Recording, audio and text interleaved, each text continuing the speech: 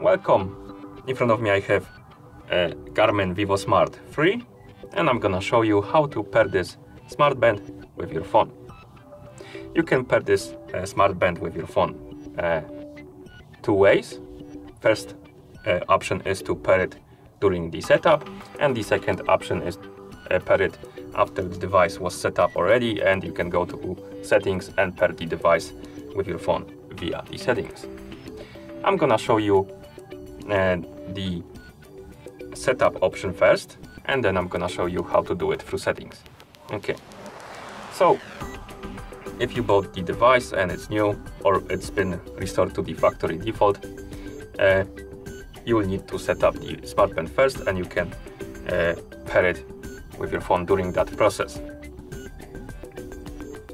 First you will need to turn on the smartband, and to do it simply plug it into charger, and once you plug it into the charger it should turn on, and once it turns on you should see this message right here, the welcome message.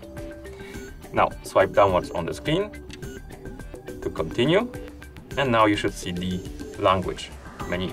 Here basically you can select the language you want to use on your smartband. To do it, simply tap on the arrows up and down to scroll through the list, find the language you like to use, and tap on it to confirm. I'm gonna select English, like this. And as you can see, now we need to download and install the Garmin Connect mobile app. And this menu will appear after a couple of seconds. And now we can press on up and down buttons, as you can see, and we have options like pair now and skip pair. So basically, if you want to pair it during the setup process, select the pair now. If you want to skip the pairing now and simply set up your device without pairing it with your phone, you can select skip pair and skip it. But we want to pair it now, so let's tap on pair now option, and you should see the screen right here. Now let's download and install the Garmin Connect app on our phone. So let's open the App Store on our phone. Tap on the search bar in the App Store, type in Garmin Connect, then tap search. You should see this page right here, Garmin Connect app developed by Garmin. Let's tap on the install button to download and install the app.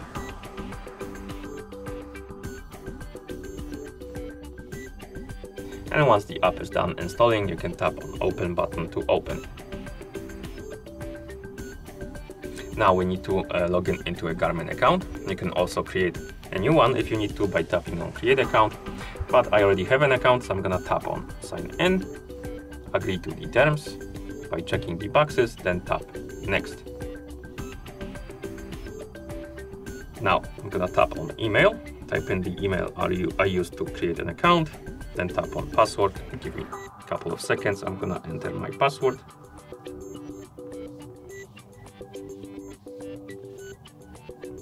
And once you're done entering the password, simply tap on next to log in.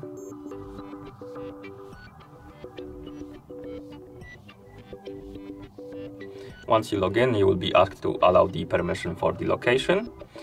And to do it, tap on manage permissions. It should bring you to the permission menu basically, or you should get the pop-up to allow the permission. For some reason on this phone it redirects me to the Play Store. I don't get it, but I'm just gonna go to home screen, press and hold on the Garmin Connect icon, tap on app info, tap on permissions, find the location, and I'm gonna allow the permission, for example, only while using the app. Then I'm gonna close this, go back to the Garmin Connect app, and once you allow the permission for the location, it should automatically detect your Vivosmart 3 band, but because it doesn't work as it should on this phone, as you can see it didn't detect it, we need to now select the device from the list.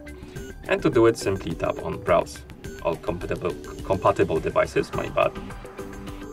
Select the Vivo family, and here we have the Vivosmart 3. Let's select it. it's again asking us for location permission. If it's, oh, it wants us to enable the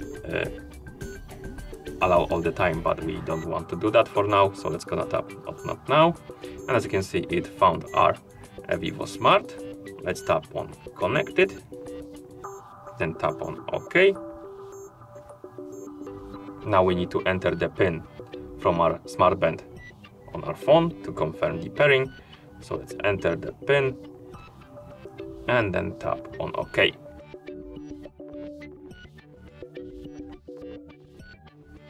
Now let's tap on next. Here we can set up a sleep time, basically when you go to bed and when you wake up. This is useful when you use the do not disturb mode. Basically you have an option to automatically turn on the do not disturb mode when you go to sleep and when you wake up. You can set up the time by tapping on this frame, and then you can swipe up and down on the screen to change the time, like that. Then you can tap on the second frame, set up the wake up time, and once you're done, tap on next. Here tap on yes. Now we can select the preferred orientation of the screen. We have portrait, which is this one, and landscape, which is gonna be basically, the screen is gonna be sideways like this. Select the orientation you like by tapping on it, and then tap next. Here we can select the preferred wrist. I'm gonna select left one and then tap next. And now we can select the watch face. We have a couple of choices. Select the one you like and then tap next to continue. Right here we can set up some goals like steps, floors and stuff like that. You can do it by tapping on edit my goals. I'm just gonna tap on skip to skip this step for now. And right here we can enable the notification access. Basically, if you want to get the prompts about the notifications on your smartband, you can do it by allowing the notification access to the Garmin Connect app. You can also just skip this step and keep it disabled if you don't want to use this feature. But for the sake of the video, I'm gonna allow the notification access, so I'm gonna tap on allow, then tap allow. Here we have calendar. Again, you can skip it if you don't want to use it, and if you want to have the access to the calendars and stuff like that, like notifications about the birthdays and maybe something like that, tap on allow calendar access and then tap allow. Next is call logs, basically information about who's calling you. Again, if you don't want to use this feature, tap on skip. If you want to enable this option, tap on allow call log and then tap allow. Next we have phone call access. Again, you can skip it or allow it. Messages, skip it or allow it. And now let's tap on sync, finish. Here we have a tutorial how to use the band. You can go through it by tapping on next, then tap on finish. Now here I'm gonna tap on no thanks, got it. And on the band we can go through the tutorial how to use it.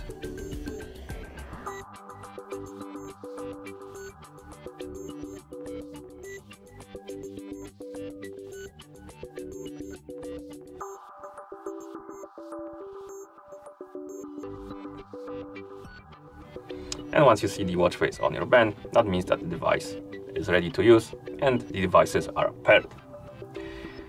Also, if you want to pair the device the second way, through the settings, because it's already been set up, simply wake up the screen on your smartband. First, let's unpair the devices maybe. So let's go here, remove the device, remove. Okay, wake up the screen on your smartband. Press and hold on the screen to open the menu.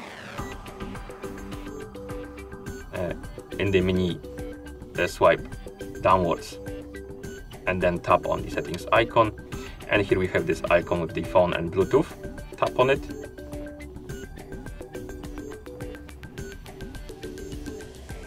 Scroll down, find the option called Pair Now. Tap on it, and again we have this screen. Now in the app,